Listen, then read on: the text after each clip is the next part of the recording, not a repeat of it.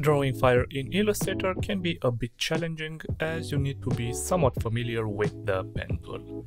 Hi there everyone, my name is Andrei Marius. I've been working in Illustrator for over 10 years, and in this Envato Tuts Plus tutorial I'll put my experience to use as I show you step by step how you can create this flame shape using the pen tool, how to color it and further stylize it, and eventually how to turn it into this fireball logo. As usual, before we begin, make sure to check out Envato Elements, where you can get unlimited downloads of stock videos, music, graphics, photos, fonts, and many more. That's millions of creative assets, all ready to use and with a simple commercial licensing. You can subscribe right now with the link in the description. Now let's move to Illustrator to create a new document. Select pixels from this drop-down menu. Set the width to 850 and the height to 800 pixels. Make sure that the color mode is set to RGB and the resolution to 72 pixels per inch, and then you can create your new document. For the beginning, let's open all the panels that will be used throughout this tutorial. Go to Window in the menu bar and open all the panels that have this check mark. Make sure that the control panel is also active, and then let's enable the grid by going to View and Show Grid. Also enable the Snap to Grid feature. And for this tutorial you need a grid line every 5 pixels, so let's go to Edit, Preferences, Guides and Grid. Just enter 5 in this grid line every box and click OK. Now, if you press Ctrl and plus to zoom in on your design, you can notice that you have a grid line every 5 pixels. Let's continue with the ellipse tool, so select it from your toolbar. Simply click on your artboard to create a 220 pixel circle. Keep this shape selected and make sure that the alignment is set to artboard, and then just click these two buttons to easily move your circle to the center of the artboard. Let's remove the stroke color, select the fill and replace the white with black. Lower the opacity of your circle to 10 pixels and let's switch to the pen tool. You can hold down the Ctrl key and click outside your circle to deselect it. And now let's start creating the flame shape from this point. Click and drag the handle 70 pixels down. And keep in mind that you can have a look inside the info panel to know exactly when you get to 70 pixels.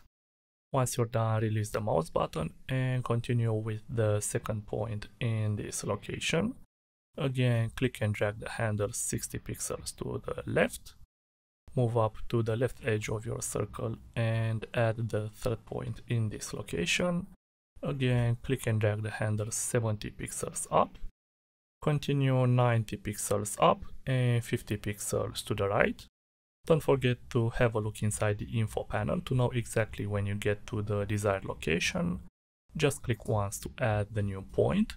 You can also press Shift and X to quickly swap the fill and stroke color settings. Now move 90 pixels down and only 10 pixels to the right. Click and drag the handle 60 pixels to the right like this. Go up 130 pixels and 20 pixels to the left. When you get to the desired location, click and drag the handles 50 pixels up. Keep going up 70 pixels and 40 pixels to the right. Just click once to add a new point and then click and drag this handle 40 pixels down and 20 pixels to the left. And finally click this starting point and remember to drag the handle 70 pixels down like this. This will be your starting flame shape. Let's select it using the selection tool. Press Ctrl C and then Ctrl F to add a copy in the same place. You can press again Shift and X to swap the fill and stroke color settings for this copy. Move to the control panel and make sure that this constraint button is checked. And then lower the height of your selected copy to 155 pixels. Move to the layers panel and drag this copy to the bottom of the panel and make it invisible because you'll only need it a bit later. Reselect the pen tool and start a new shape from this point. Simply click and drag these handles 110 pixels up. Keep going up to 220 pixels and 80 pixels to the left. When you get to this point, click and drag the handles 80 pixels up. You can press again Shift and X to swap the fill and stroke color settings. Click this point and then go down 110 pixels and only 20 pixels to the right. Again, click and drag these handles 85 pixels down and 55 pixels to the right. And then you can click the starting point to close your path. For the next shape, you need to start from this point and count 20 pixels to the right and then 25 pixels down. Simply click and drag to add a new point and drag the handles 55 pixels down and 35 pixels to the left. Continue 60 pixels down and 35 pixels to the right. Just click once to add a new point and then click and drag to drag this one handle 25 pixels down and 20 pixels to the left. Move up 20 pixels and go 75 pixels to the left. Click and drag these handles 40 pixels up and then you can close this shape. Now you can move to the layers panel to select the three shapes that make up your flame shape. Merge them using the Unite button from the Pathfinder panel. Continue with the direct selection tool and use it to select just this point and set the corners radius to about 20 pixels. You can deselect your flame shape, select the stroke and replace the black with a red. Reselect the pen tool from your toolbar and let's create a few more shapes which will add the 3D look for your flame shape. You can start the first one from this point. Go 35 pixels down and 25 pixels to the right. Click and drag the handles 25 pixels to the right and 15 pixels down. And then you can close this shape, making sure that you will not get over the edges of the flame. Once you're done, you can continue with the second shape, which will start from this point. Go 30 pixels down and click and drag the handles of this new point 15 pixels down and 10 pixels to the right. Then go 40 pixels to the right and 10 pixels up to add the third point. And then again, you can close this shape, making sure that you will not get over the edges of your flame. Moving to the final shape, you need to start it from this point. Go 60 pixels down and click and drag the handles of this new point 25 pixels down and 15 pixels to the right. And then again, let's close this shape without getting over the edges of the main flame shape. Once you're done, you need to select these three shapes and press again Shift and X to swap the fill and stroke color settings. Select the fill and replace the color with 240, 90 and 35.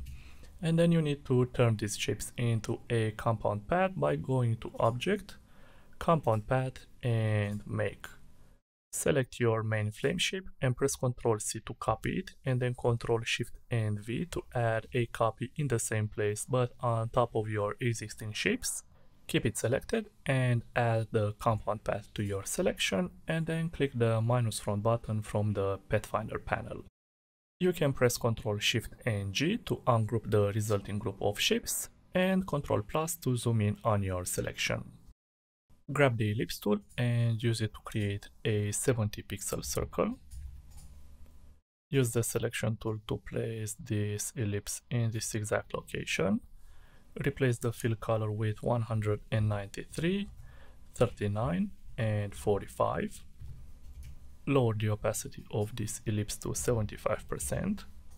Now select this shape and press Ctrl C and then Ctrl F to add a copy in front.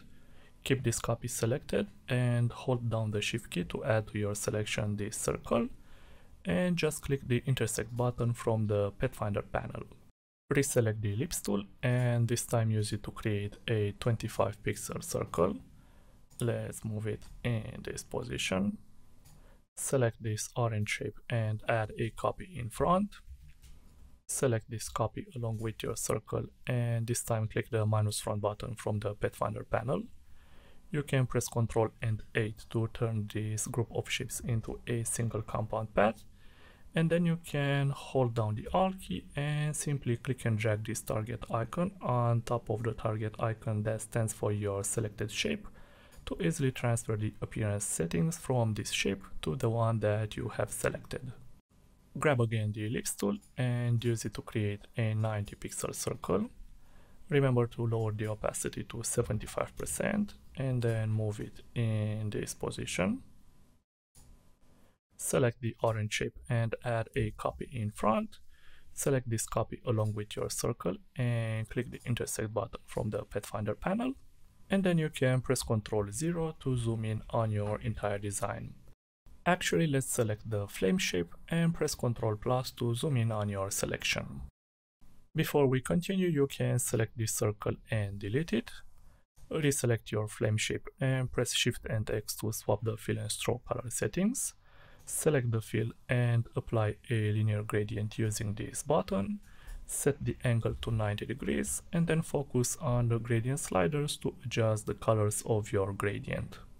You can start with this one, just double click it, change the color mode to RGB and replace the color with 254, 193 and 64, and then double click this other gradient slider. Again, change the color mode to RGB and replace the color with 240, 90 and 35. Now that you've got this gradient, let's save it because you'll need it again later. Just drag this thumbnail inside the swatches panel and your gradient is saved. Make sure that your flame shape is selected and press Ctrl C to copy it, and then press Ctrl F twice, which will add 2 copies of your flame shape in the same place. Make sure that the top copy is selected and replace the fill color with black, and then go to Effect, Distort and Transform and Transform. First of all, check this middle bottom reference point and then set both of these scale sliders to 98%. Click OK to apply the effect and then go to Object and Expand Appearance to expand your effect. Move to the Layers panel to select this black shape along with the other copy of your flame shape and click the minus front button from the Pathfinder panel. Press Ctrl and 8 to turn your resulting group of shapes into a single compound path. Fill this compound path with white, lower its opacity to 40%, and don't forget to change the blending mode to overlay. Now reselect your main flame shape and press again Ctrl F twice to add another 2 copies of your flame shape. Again, fill the top copy with black and go to Effect, Distort and Transform and Transform. Check this middle bottom reference point and set the scale sliders to 95%. Click OK to apply the effect and don't forget to expand it.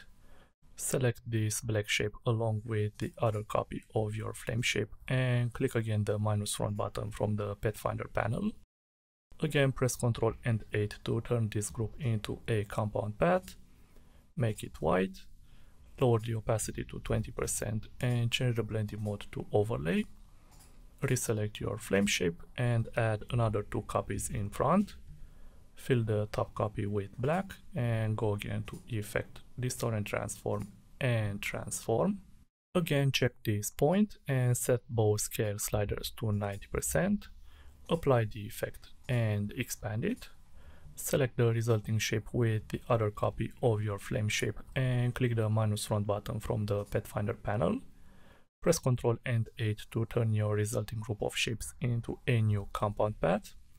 Fill it with white. Lower the opacity to 10% and change the blending mode to overlay. And then reselect your flame shape and add another 2 copies in front. Again, select just the top copy and replace the fill color with black and then go again to Effect, Distort and Transform and Transform. As you did for the previous effects, let's check this point and set the scale sliders to 75%. Apply this effect and expand it. Select this new shape along with the other copy of your flame shape and this time click the intersect button from the Pathfinder panel. Make sure that the fill is selected and let's apply a linear gradient. Set the angle to 90 degrees and then focus on the gradient colors. You can start with this one, so select it. Hold down the Alt key and click this white swatch from the swatches panel, which will apply the white to your gradient slider. Repeat the same technique for the other gradient slider. Keep it selected and lower the opacity to 0%. Move to the control panel to lower the opacity of your selected shape to 30% and also change the blending mode to overlay. Now you'll need this invisible shape from the bottom of the layers panel, so make it visible and drag it to the top. You can use the selection tool to select it and move it somewhat like this. Press Ctrl C and then Ctrl F to add a copy in front. Keep the copy selected and just apply your saved gradient and set the angle to 90 degrees. Once you're done, return to the layers panel to reselect this black flame. Pick the direct selection tool from your toolbar and use it to select just these 2 points. Keep in mind that you need to hold down the shift key to add to your selection more than 1 point. Let's drag these 2 points 10 pixels down and 5 pixels to the right. Continue with these 2 points and move them 10 pixels to the right and 5 pixels down. And then select just this point and move it 5 pixels to the left. Reselect this entire black shape and replace the fill color with 193, 39 and 45, and also lower the opacity to 50%. Moving on, you'll need to create a brush. We'll start with an ellipse, so select the ellipse tool from your toolbar and use it to create a 150 by 30 pixels shape. Let's make it black. Use the anchor point tool to turn these 2 points into sharp points. Continue with the rectangle tool and use it to create a shape that will cover the top half of your black shape. Now select both of these shapes and click the minus front button from the Pathfinder panel. And having the resulting shape selected, let's save it as a brush. Focus on the brushes panel. You can quickly clean up this panel by going to select all unused and click this trash icon. And now having your shape selected, click this button, check the R brush box, click OK. You can keep the settings as they come and click OK to add your brush inside the brushes panel. Once your brush is saved, feel free to remove this shape. Let's continue and select this main flame shape. Go to Object, Path and Offset Path. Set the offset to 20 pixels and click OK to create this new shape. Let's switch to the direct selection tool and first go to Object, Path and add anchor points. And then use the direct selection tool to select this point, this one and this one. Press Ctrl and X to cut those paths from your selected path. Press the delete key to remove the remaining paths, and then press Ctrl and F to paste those copied paths. You need to remove the fill color, select the stroke and apply your brush. Go to Object, Path and Reverse Path Direction, which will adjust the orientation of the applied brushes. Next, go to Object, Path and Outline Stroke, which will turn your brushes into vector shapes. Select the fill and just apply your saved gradient. Set the angle to 90 degrees and then press Ctrl C and Ctrl F to add copies of your selected shapes in the same place. Press Ctrl and 8 to turn these 2 copies into a single compound path. Replace the linear gradient with a flat color. We'll make it gray. You can press Ctrl M+ to zoom in on this gray compound path. Then go to Edit, Preferences and General. Make sure that the keyboard increment is set to only 1 pixel and click OK. Also disable the Snap to Grid. Make sure that your gray compound path is still selected and press Ctrl C and Ctrl F twice, which will add 2 copies in the same place. Keep this front copy selected and press the down arrow key 3 times, which will move your selection 3 pixels down. Now hold down the shift key to add to your selection the other copy and click the minus front button from the Pathfinder panel. Turn the resulting group of shapes into a new compound path, fill it with white, lower the opacity to 40% and change the blending mode to overlay. Reselect your gray compound path and press again Ctrl F twice to add another 2 copies in front. Select the front copy. This one needs to be moved 7 pixels down using the arrow key. Again, select both copies, click this button, turn the group into a compound path, make it white, lower the opacity to 20% and change the blending mode to overlay. Then reselect your gray compound path and add another 2 copies in front. Again, select the front copy and let's move it 12 pixels down. Select both copies, click this same button, turn the group into a compound path, make it white, lower the opacity to 10% and don't forget to change the blending mode to overlay. And then reselect your gray compound path and add 1 more copy. Keep it selected and let's move it 8 pixels up. Select both of these copies. Again, click this button and turn the group into a compound path. Select the fill and replace the color with 193, 39 and 45. And don't forget to lower the opacity to 50%.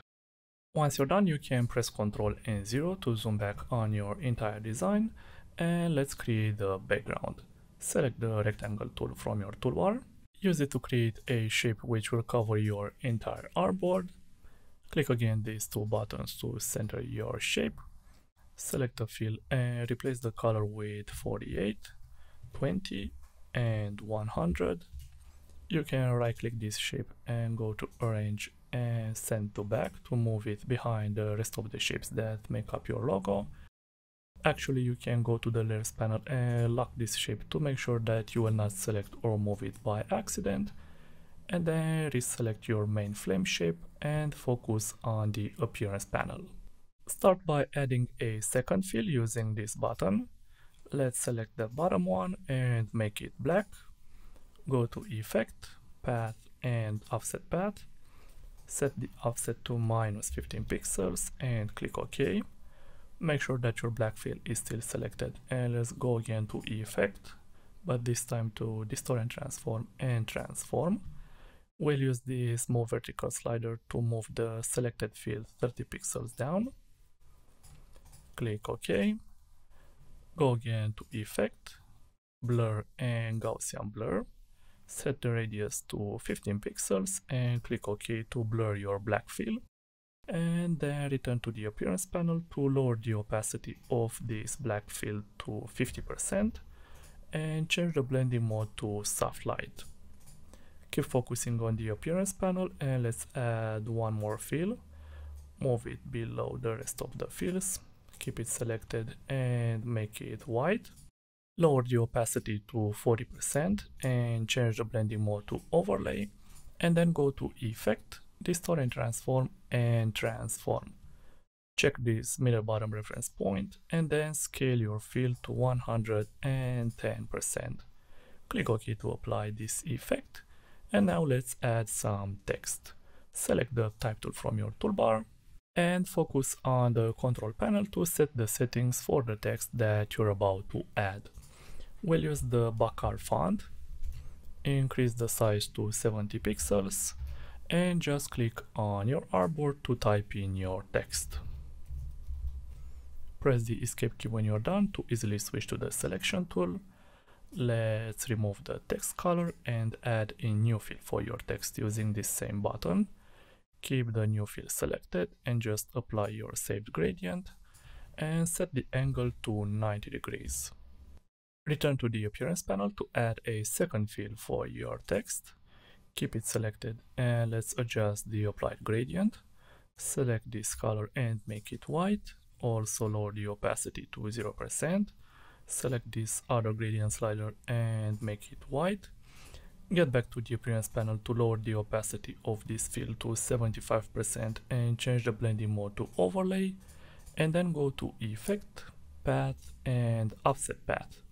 Set the offset to -2 pixels, click OK to apply the effect, and with this final touch, your design is complete. I hope you've enjoyed this tutorial. Remember to hit that like button as it lets me know that I did a good job. Subscribe if you aren't already, and don't forget to click the little bell icon to be notified of any new tutorials. I'm Andrei Marius, and I'll see you in the next video.